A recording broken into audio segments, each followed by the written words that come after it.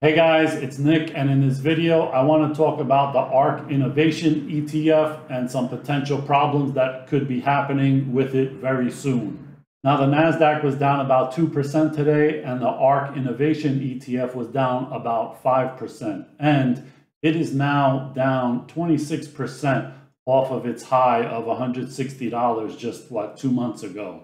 Now, I did a video about the ARK Innovation ETF back in late January, comparing it to the internet ETFs during the internet bubble that went up like 100% a year and then came crashing down like, I don't know, 70, 80, 90%, something along those lines. Does ARK have the same kind of potential to come crashing down if the market falls a lot? Let's take a look at, again, what they hold and the really risky stuff that they hold, the small cap stuff that could really get them in trouble.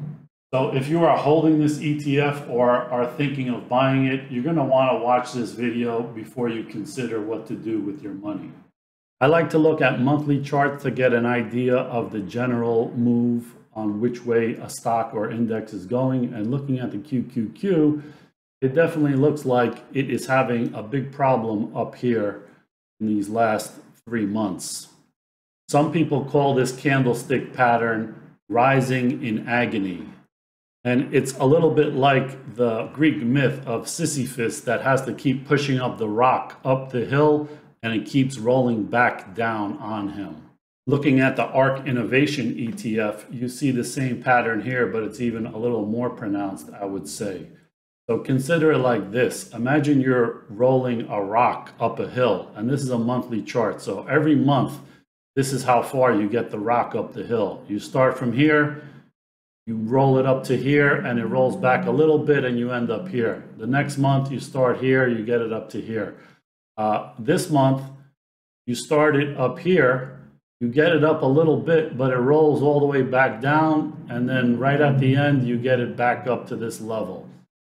So here you see that it's kind of rising in agony, meaning you start here, you get it all the way up to here, but it rolls back to you up to this level. Then you start from here, you roll it all the way up to 150, but it rolls back because you don't have enough strength to push it up to 130 something.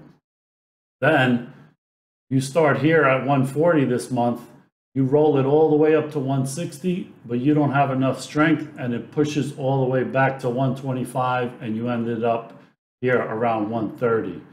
Now this month, it starts around 135, it gets close to 130, and it's been rolling all the way back down to like 118 where it is now, as if it's kind of the person pushing the rock is running out of energy to keep pushing it up the hill.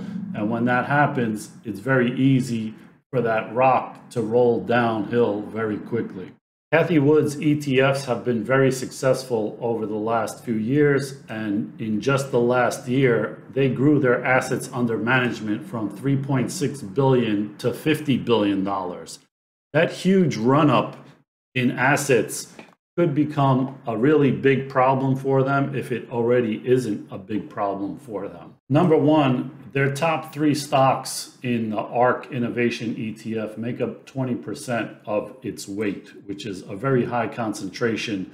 And most of the reason she got a lot of this new investment is because Tesla being her biggest position, and Tesla going gangbusters last year. So that got a lot of people interested in Tesla and therefore in the ARK Invest ETFs. The problem is that with all that new money coming in, you can't just only buy Tesla stock, you have to buy other things to try to move the needle by spreading it to a lot of smaller, more riskier companies. They find themselves buying large positions in these small companies to the point where they own 10% or more in these small biotech and pharmaceutical and all these other kind of supposedly innovative companies.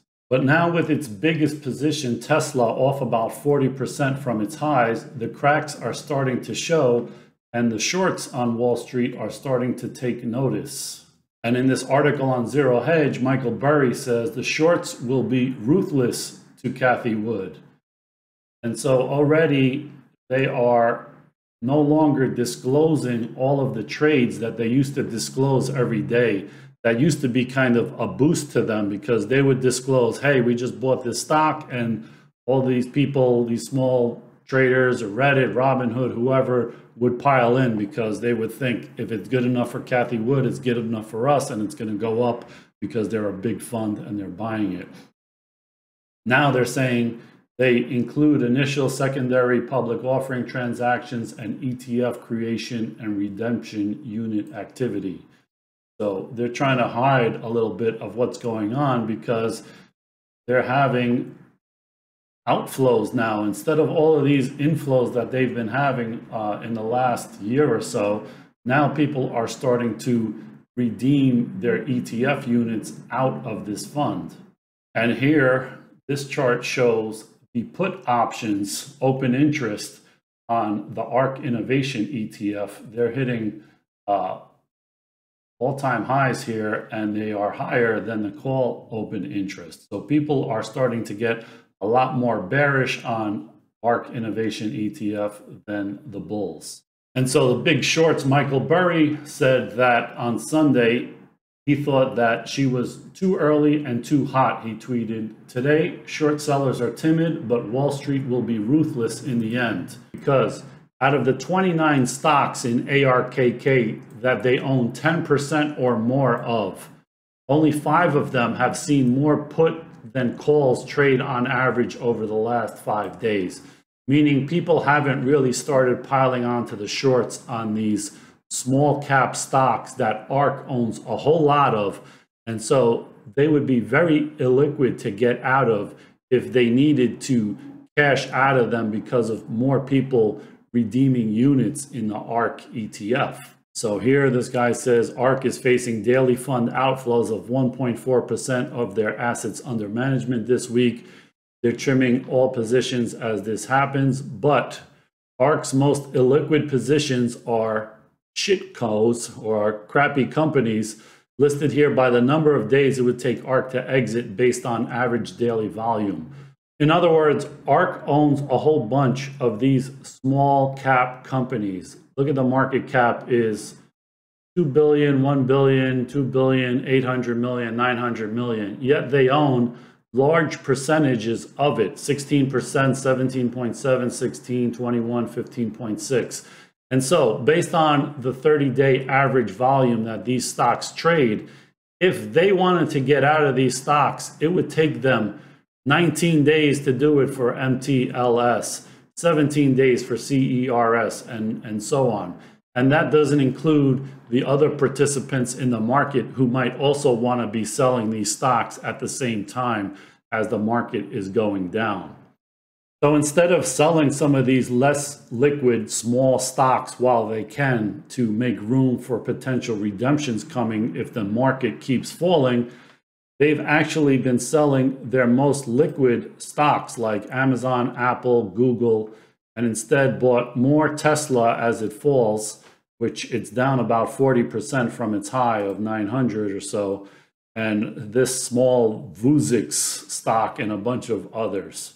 So you would think that ARK has a plan for all this, and they have all kinds of risk models, and being a $50 billion asset company, that they have, you know, some seasoned risk officer that has been through a few downturns and has all kinds of risk models and stuff like that. Well, this tweet says ARK Invest has no chief risk officer on its website.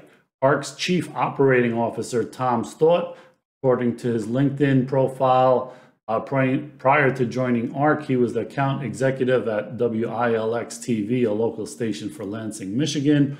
ARK is known for hiring employees with non-traditional backgrounds. Well, I hope that doesn't come back later to bite him in the you-know-what. Guys, Mike Tyson famously said, everybody has a plan until they get punched in the face. So I don't know if ARK has a plan to get out of these illiquid positions if the market keeps falling. That has yet to be seen. But what they may think is not correlated right now, meaning the S&P, Tesla, Bitcoin, these small cap biotech stuff. When the market is tanking, the correlation of everything goes to 1. Everything goes all down at the same time. And if you are scrambling to pay back redemptions and you have to sell these very illiquid stocks that you own very large pieces of, what happens is on Wall Street, the other people on Wall Street are not your friend. They're not saying, oh, poor Cathie Wood, you know, she owns 16% of this small stock and the market is falling. Let's not short the stock because that will hurt her. No, they're like, they find these things and say, which ones can we turn the screws on the most to cause the most pain for ARK Invest, so that they have to dump at even lower and lower prices so that the people that are buying puts and shorting these things are making the maximum amount of money off of this. This is nothing new on Wall Street. This happened with the blow up of long-term capital management. When the people on Wall Street found out how big the positions are in long-term capital management and they started having a problem, they started turning the screws and taking the other side to force them to liquidate at worse and worse prices. And so this is what Mike Berry is talking about, that Wall Street is just getting started sniffing around these positions. And at the first sign of weakness, which we're kind of seeing now in the NASDAQ, they might start piling on to these really small illiquid positions.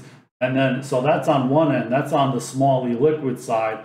Add the other side of Tesla being down a lot already. If Tesla continues to fall and then, you know, the mother of all storms, Bitcoin starts coming down or something, this could get really ugly really quick for the ARK Innovation ETF. One thing to be aware of is this chart of the Goldman profitless tech company basket. It's been going up like crazy until it doesn't. And ARK Innovation ETF, 2/3 of their holdings are profitless companies, companies that did not earn a profit in the last year. Even the Russell 1000 growth chart is falling down below its trend line. And this is the biggest dip for ARK since the pandemic started at the initial dip. So when the market starts falling a lot, people look at their portfolio and they look at the most liquid names and the so-called blue chips of, let's say, the tech industry, the Microsoft, Amazon, Facebook, Google, those kinds of things. When even those stocks are falling, people lighten up on those, but then they really lighten up on the small speculative stuff. And so those things go down a lot faster than the big names. And so this is the problem with the ARK Innovation ETF, is that they have large positions in these small names. So when Wall Street starts pushing on those and shorting them, that could cause a lot of pain, especially if the rest of the market is going down as well. It could become like, you know, Sisyphus getting rolled all the way down the hill by a big boulder. So if you like this video, hit the thumbs up, and I'll see you in the next one. Thanks for watching, guys.